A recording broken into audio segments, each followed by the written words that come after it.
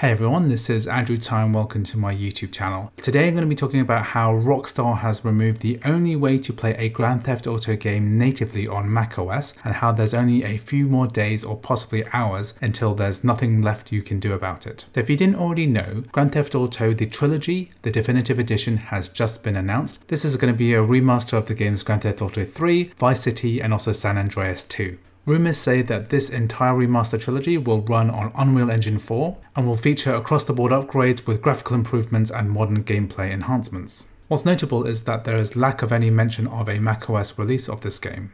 This is despite the fact that all three games were originally released as macOS ports. They were wrapped using a compatibility layer called Cider, which is based on Wine. And because these were 32-bit ports, they were never updated to 64-bit and therefore they are not compatible with the M1 Apple Silicon Mac or any macOS past Catalina. In steps RE3, which is the name of a reverse engineering project for Grand Theft Auto 3, and this is an open source recreation of the Grand Theft Auto 3 engine, which does not contain any of the game assets, but if you pair this open source engine with Grand Theft Auto 3 downloaded from say Steam, then you're able to run the entire game on modern operating systems and also play with different kinds of mods, and most importantly you can play this on the 64-bit macOS operating system. However, you may have heard that this GitHub project was taken down by Take-Two using the Digital Millennium Copyright Act, otherwise known as the DMCA. This is because Take-Two is claiming that the RE3 project is maliciously copying, adapting and distributing its source code and other content. They are making the defendants liable for $150,000 in damage for each infringed work. The long story short is that if you try to visit this GitHub page for this project,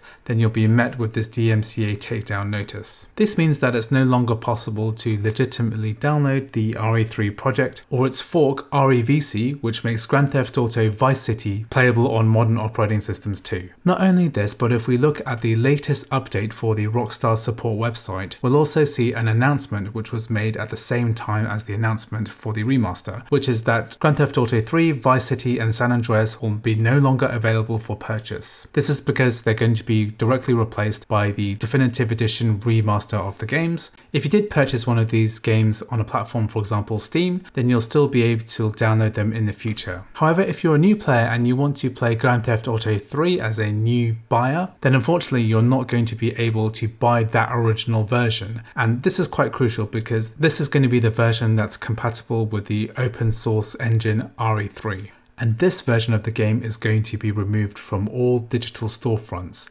including console and PC digital retailers from the week of October the 11th, 2021. So basically from the coming week at the time of recording. So it's very likely going to be removed very soon. So if you're interested in playing Grand Theft Auto 3 on a M1 Apple Silicon Mac or any modern Intel Mac using macOS Catalina or onwards, and you want to use a legitimate version of the game, then you have a very small window in order to make sure that you have a copy of Grand Theft Auto 3 or Grand Theft Auto Vice City purchased. Despite the fact that RE3 has been DMCA'd from its GitHub page, lots of people have distributed the source code on other mirrored platforms, for example archive.org. If you are interested in finding a copy of RE3 and getting it to work on the M1 Apple Silicon Mac, then I have a tutorial which you can follow in the description.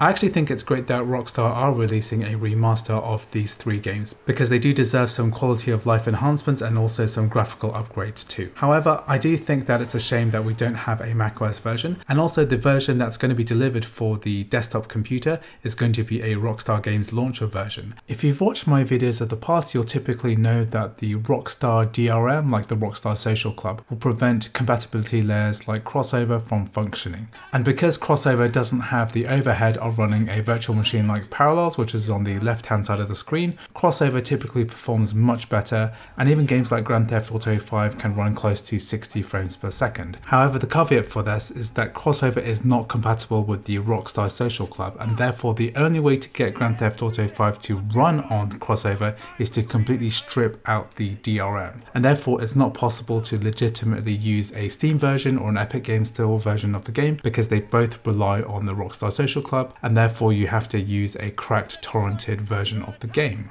And it's a shame that these remasters of Grand Theft Auto 3, Vice City and San Andreas are going to be using the Rockstar Games launcher, because it's very likely we're going to have the same type of Rockstar Social Club DRM, which will prevent the higher performance crossover from being able to be run on platforms like the M1 Apple Silicon Mac. So anyway, it's a real shame that Rockstar and Take-Two are taking such drastic steps to remove the original versions of their games, especially when they can be run on platforms like the M1 Apple Silicon Mac perfectly well using these fan-made projects, and Take-Two and Rockstar have just gone out of their way to make sure that this is no longer possible. And also what they've replaced their original games with is going to be something that's going to be less compatible overall with the Mac operating system, and I just think that's a real shame.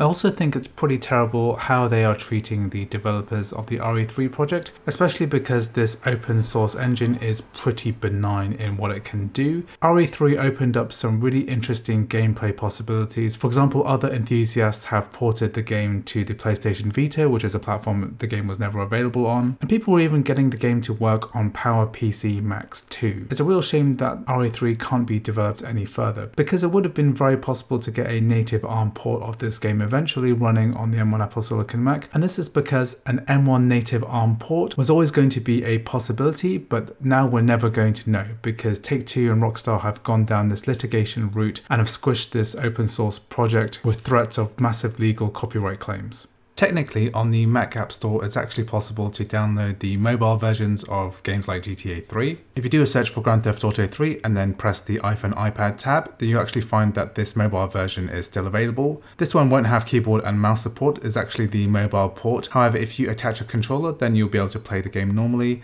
The main caveat is that this is going to be a mobile version of the game with the 4:3 iPad aspect ratio. Rockstar have opted into the App Store to allow their games like Grand Theft Auto 3 to be listed on the Mac App Store to be downloaded as a mobile port. However, it is very possible that Rockstar will not allow the GTA remasters to opt into the Mac App Store, so this may not be a possibility in the future. This is why it's important to have these classic games available as digital versions, because they can be modified and adapted by fans, and they are not subject to the whims of what the publishers decide to replace it with or drop compatibility for in the future. If we had Grand Theft Auto 3 available online digitally forever, then it's more likely that it could be made compatible by fans for platforms like the M1 Mac or the platforms that may come in the future. Anyway, if you're interested in game compatibility for the M1 Apple Silicon Mac, then please check out my M1 compatible games master list, which features hundreds of games and the various different methods that you can use to run the actual games themselves. I also have tutorials for games like Grand Theft Auto 5, Grand Theft Auto 4 running on the M1 Apple Silicon Mac. Please check out the description for links to these tutorials. Anyway, please leave a comment about what you think about this situation. Is it fair? Do you think it matters that an old game like this gets preserved in its original form? And whether you think that these fan projects deserve to exist? And please leave a comment if you intend to buy any of the Grand Theft Auto original titles which are about to be replaced by the remaster. Anyway, I hope you found this video useful. If you did, please like and subscribe, and I'll see you in the next video.